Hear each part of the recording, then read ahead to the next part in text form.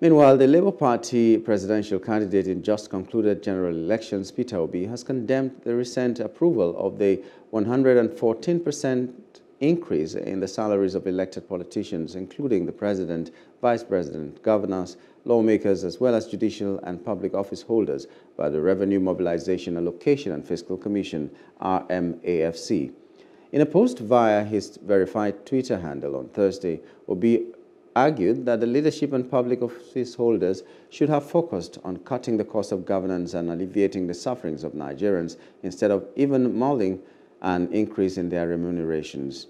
He added that the leaders should prioritize what affects the masses and those on the lower strata of society over themselves. Hello, hope you enjoyed the news. Please do subscribe to our YouTube channel and don't forget to hit the notification button so you get notified about fresh news updates.